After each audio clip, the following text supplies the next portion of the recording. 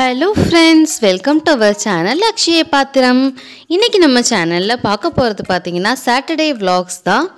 இன்னைக்கு Saturday உங்களுக்கு எப்படி போச்சு அப்படிங்கறதை இந்த vlogsல பார்க்கலாம். நீங்களும் உங்களுக்கு வீக்கெண்ட் எப்படி போச்சு, எப்படி ஸ்பெண்ட் பண்ணீங்கங்கறதை கமெண்ட்ஸ்ல என்கிட்ட சொல்லுங்க. அதுக்கு முன்னாடி நம்மளோட சேனலை யாரும் சப்ஸ்கிரைப் பண்ணலனா please subscribe my channel and bell பட்டனை கிளிக் பண்ணிக்கோங்க. இன்னைக்கு மார்னிங் பிரேக்ஃபாஸ்ட் பார்த்தீங்கன்னா எங்கள் வீட்டில் பழையது. இது ஆல்ரெடி வீடியோ நம்ம போட்டிருக்கோம். பழையது எப்படி ப்ரிப்பேர் பண்ணுறது, அதுக்கு என்ன சைட் டிஷ்லாம் வைக்கலாம் அப்படின்னு. இது உடம்புக்கு ரொம்ப ஹெல்த்தியான ஒரு ஃபுட்டு. மார்னிங் எல்லாருமே எடுத்துக்கலாம், குழந்தைங்களுக்கு கூட கொடுக்கலாம் அப்படின்னு டாக்டர் அட்வைஸ் பண்ணுறாங்க. இதில் வந்துட்டு பச்சை வெங்காயத்தை போட்டு சாப்பிடும்போது ஹார்ட் ப்ராப்ளம், சுகர், பிபி எல்லாமே கண்ட்ரோல் ஆகுது. ஒரு பெஸ்ட் பிரேக்ஃபாஸ்ட் ரெசிபி அப்படின்னு இதை ப்ரூஃப் பண்ணியிருக்காங்க. உடம்புக்கு ரொம்ப நல்லது. கொலஸ்ட்ராலும் வந்துட்டு நமக்கு ரெடியூஸ் ஆகும் பச்சை வெங்காயம் சாப்பிடும்போது. நம் முன்னோர்கள் தெரியாமலாங்க ஃபாலோ பண்ணியிருக்காங்க. ஸோ நான் அதையும் ஃபாலோ பண்ணிக்கிட்டேன்.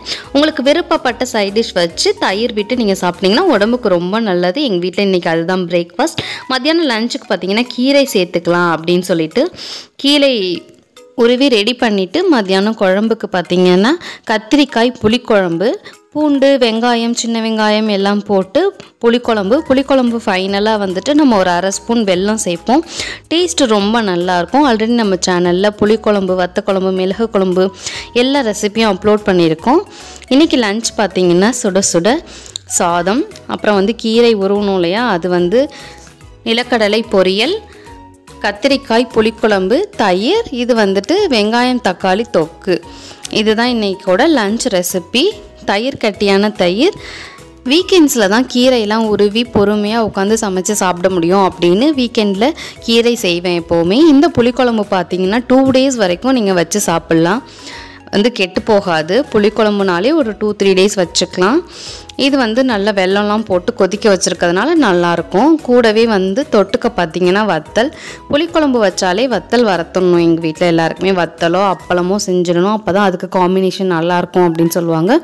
ஸோ வத்தல் இது எல்லாமே வீட்டில் ப்ரிப்பேர் பண்ண வத்தல் தான். நம்ம ஆல்ரெடி வீடியோ போட்டிருக்கோம், லிங்க் டிஸ்கிரிப்ஷனில் தரேன். கூடவே என்னோடய ஃப்ரெண்டு ஒருத்தவங்க கரைச்சி ஊற்றுற வத்தல் எப்படி செய்யணும்னு போடுங்க அப்படின்னு சொல்லியிருக்காங்க. கண்டிப்பாக உங்களுக்காக அந்த வீடியோவையும் ரெசிபியும் நான் அப்லோட் பண்ணிடுறேன். ஈவினிங் பார்த்திங்கன்னா இட்லிக்கு ஊற வச்சாச்சு. ஆல்ரெடி இட்லிக்கு எப்படி ஊற வைப்போம், ஐஸ் வாட்டர் எப்படி நம்ம எடுத்து வைப்போம் அப்படின்லாம் போட்டிருக்கேன் நான் வீடியோ. உளுந்து அரைக்கும் போதே ஐஸ் வாட்டர் நீங்கள் ஆட் பண்ணி அரைச்சிங்கன்னா உளுந்து நல்லா பூத்துக்கிட்டு வந்துடும். உங்களுக்கு இட்லியும் செம்ம சாஃப்டாக இருக்கும். ஒரு படிக்கு 1/4 படி உளுந்து போட்டு ஒரு கைப்பிடி பிடிச்ச கைப்பிடி அளவு உப்பு போட்டு கரைச்சிங்கன்னா கரெக்டாக இருக்கும் ரேஷியோ. அதே மாதிரி ஐஸ் வாட்டர் தெளித்து அரைச்சி எடுத்துக்கோங்க. இந்த மாதிரி நல்லா பிசைஞ்சு விட்டிங்கன்னா நல்லா பூத்துக்கிட்டு வரும். இப்போ இதை ஒரு பாக்ஸில் எடுத்து வச்சாச்சு. நாளைக்கு இது இட்லி சுடுறதுக்கு கரெக்டாக இருக்கும். ஈவினிங் ஸ்நாக்ஸ் பார்த்திங்கன்னா பானி பூரி, மசால் பூரி அவுட் சைடில் சாப்பிட்டோம்.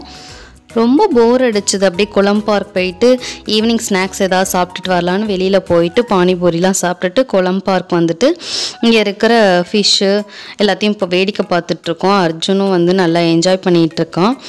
குட்டி குட்டி மீனெல்லாம் இப்போ நல்லா வளர்ந்துடுச்சு. மீன், டக்கு எல்லாமே இதில் இருக்குது. எல்லோரும் பொறி வாங்கி இதுக்கு கொடுத்துட்ருப்பாங்க. இந்த மாதிரி ஒரு ரிலாக்ஸான பிளேஸ், உங்களுக்கு ஏதாவது பிடிச்ச பிளேஸ் இருந்துச்சுன்னா நியர்பையில் கொஞ்சம் நேரம் போய் டைம் ஸ்பெண்ட் பண்ணுங்கள். நமக்கு மனசுக்கு இருக்கிற ஸ்ட்ரெஸ் எல்லாம் போயிடும் நமக்கு.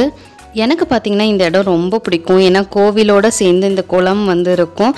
எல்லாருமே வாக்கிங் போவாங்க. கொஞ்சம் நேரம் போய் உட்காந்தாலும் கொஞ்சம் ரிலாக்ஸாக இருக்கும். அப்படிங்கிறதுக்காக எப்பயாவது மந்த்லி 1-2 இங்கே வந்துடுவேன் நான்.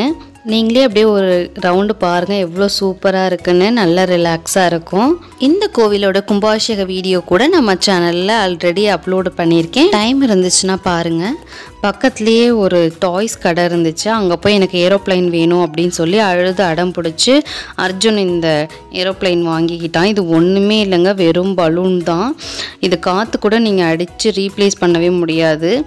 இது மாதிரி ஐட்டம்ஸ்லாம் இருந்ததுன்னா வாங்கவே வாங்காதீங்க தயவுசெய்து. ஏன்னா கொஞ்ச நேரத்தில் இந்த காற்று போயிடுச்சுன்னா அது அப்படியே சப்புன்னு ஆகிடுது, யூஸே கிடையாது. இது ஒரு 100 rupees ஆகிடுது, நமக்கு வேஸ்ட்டு தான். அது அடித்து பிடிச்சி 50 ரூபாய்க்கு வாங்கி தூக்கி போட்டாச்சு, அவ்வளோதாங்க.